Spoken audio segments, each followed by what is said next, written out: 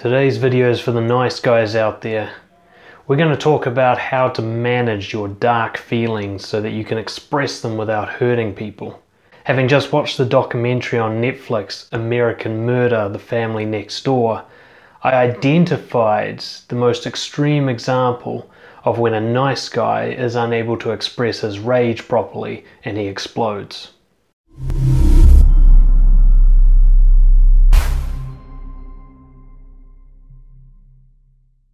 One of the main reasons I got started on my own journey to recover from nice guy syndrome is because I was starting to become afraid of my rage. I remember distinctly a moment where I was driving along in my car and for almost no reason at all I just exploded, and I was punching the steering wheel and crying, and I had no idea where all this rage was coming from. Another incident, a friend of mine was slightly annoying me and I just snapped and I punched him as hard as I could in the chest. I wasn't a violent guy, I didn't normally do stuff like this, but as I got older I just started to snap more often and it scared me. As many of you know, I used to be a probation officer and I specialized in working with high-risk violent and sexual offenders. What blew my mind the most was that the child sex offenders that I worked with often fit the profile of being a nice guy. In fact, they had been fine for a large period of their life, but all the bullying and all the suppressed emotion and shame finally made them snap and turn them into a sexual deviant. And I'd often see this in domestic violence as well. There are lots of different types of domestic violent offenders. Some are just violent guys who are nasty all the time, but a few are people who held it in and were never violent and were always nice for a long time, and then one day they just snap. And this is often how murder happens. This is why I take nice guy syndrome so seriously. This isn't just a few luckless guys not being able to score with women because they're too polite. These are dangerous people if left unchecked for too long. If you're a nice guy, you know you've got that darkness inside you, and you need to learn how to manage that before somebody gets hurt. And it's not just about hurting other people. I've seen it a lot in the red pill community and also in BROJO, people who abuse drugs and alcohol and treat their bodies very badly. It's a form of self-harm. I used to do this a lot as well. Not only did I abuse alcohol and drugs, but I would bump into people when I was drunk in a nightclub. It's almost like I wanted to get my head kicked in. This was a form of self-harm. Essentially, it was kind of a depressed suicidality. And this is what happens when nice guys implode. When they're not brave enough to hurt someone else, so to speak, they end up hurting themselves.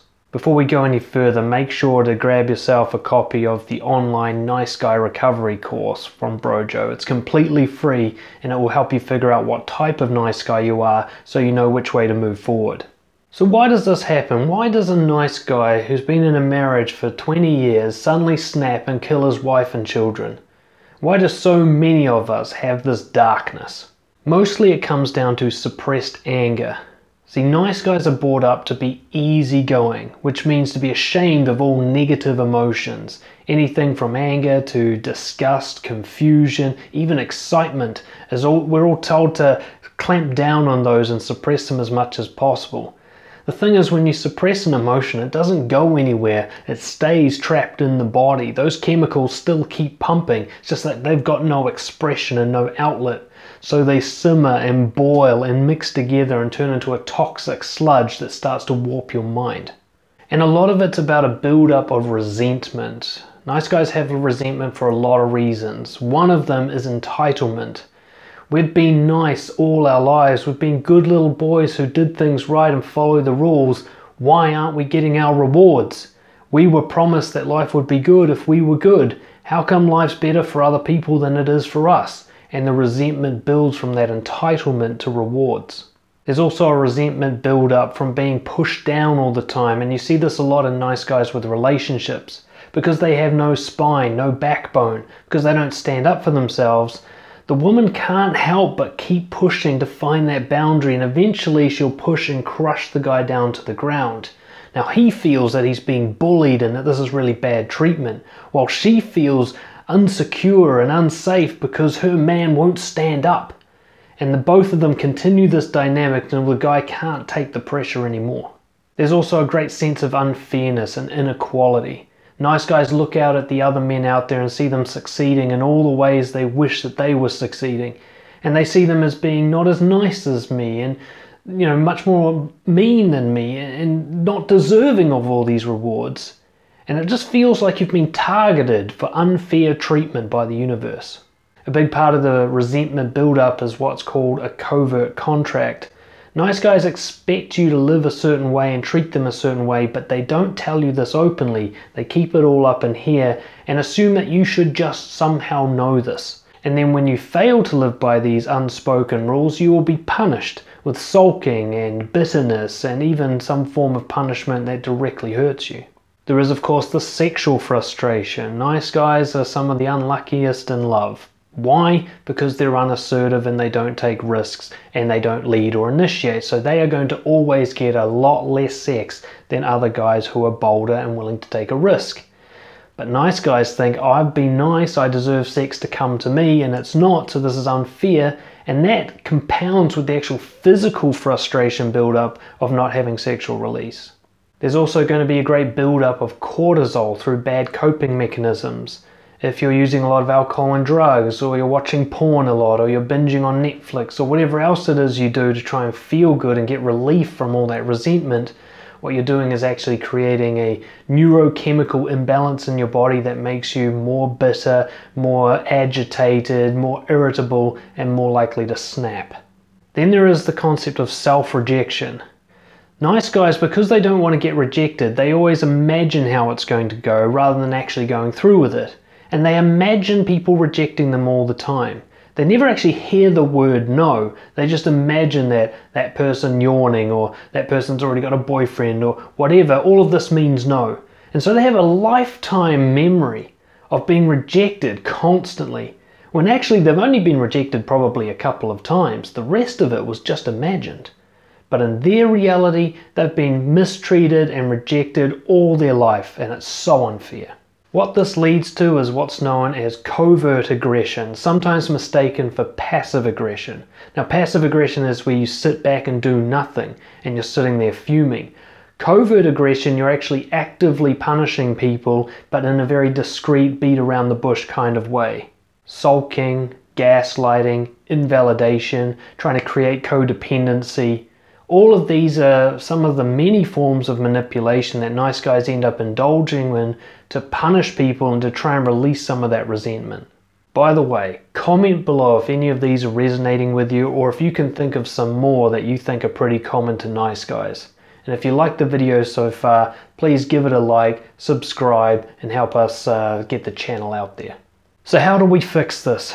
How do we go from suppressed, covert, aggressive nice guy who's just one straw on the camel's back away from snapping and doing something horrible, to being a confident, well-expressed guy of integrity who's never going to be at risk to other people because, like Jordan Peterson says, he understands his dark side and he controls it.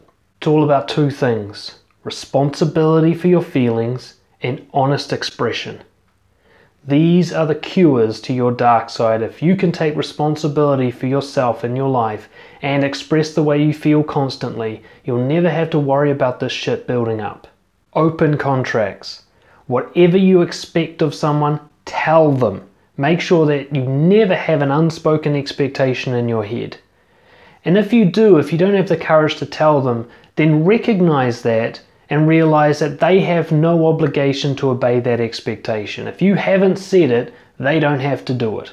Fight all your battles, no matter how small. That whole don't rock the boat, be easygoing thing, fuck that.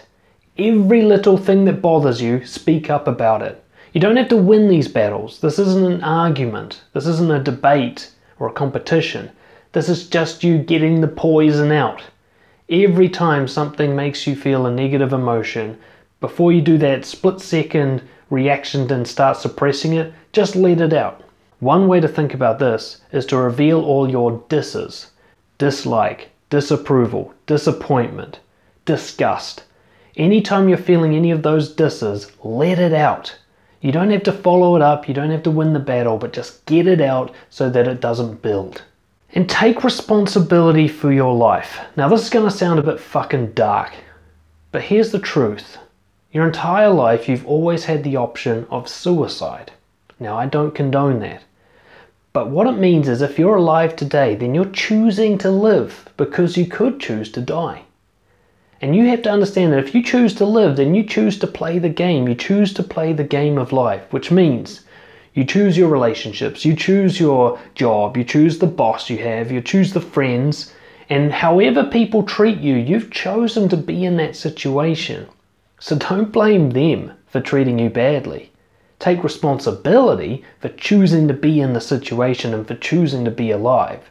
Which means it's your job to do something about it if people are treating you badly. It's your job to confront them. It's your job to set boundaries. It's not their job to treat you well.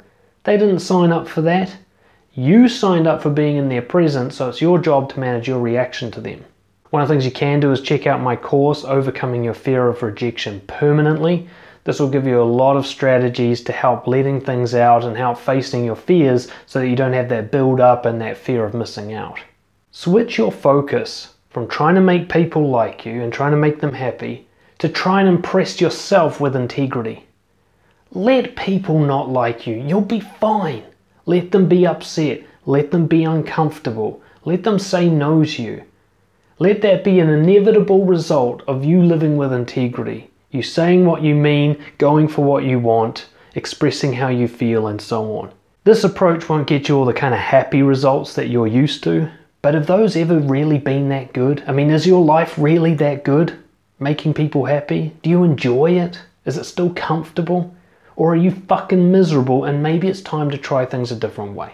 Finally, let go of the myth of fairness.